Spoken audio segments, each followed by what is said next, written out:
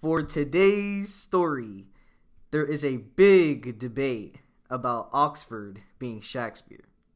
Now, let's start from the basics. Shakespeare has written over 41 plays and various other pieces of literature throughout his lifetime.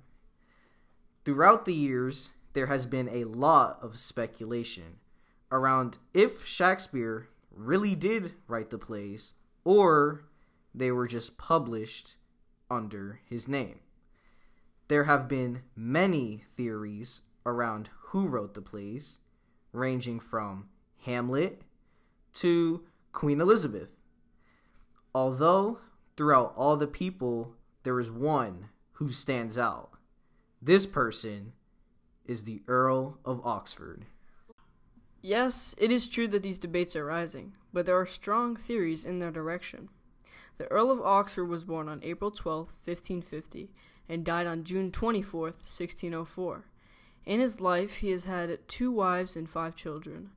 Oxford attended 4 colleges, one being Cambridge. Throughout his life, he was known for being an incredible writer, even though no piece of literature was published under his name. There is strong evidence around why the Earl of Oxford may have written the Shakespeare plays. So, what are some reasons Oxford wrote the plays, you may be asking? Number 1. Shakespeare was a very popular pseudonym name used in the Elizabethan era, due to the fact that it was a reference to Athena, the Greek goddess holding a spear. This shows that Oxford could have used Shakespeare as a pseudonym when he wrote the plays at the time.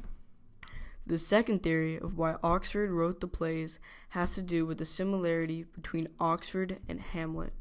In Hamlet, the story has a plot twist of which the main character being captured by pirates and left naked on the shore of Denmark, while Oxford had been captured by pirates and left on the shore of Denmark as well. Major coincidence? Maybe, maybe not. The third theory of why Oxford wrote the play has to do with one of Shakespeare's plays called The Taming of the Shrew, which features a rich man named Baptista Minola, who had 2 daughters named Kate and Bianca. In Italy, Oxford borrowed money from 2 men, one named Pasquale Spinola and another man named Baptista Negrone, whose names could have been inspired by Baptista Minola's name. I mean, Baptista is from Baptista, while Minola is a spin-off of Spinola. Whoa. The fourth theory of why Oxford wrote the plays has to do with another example from the play Hamlet.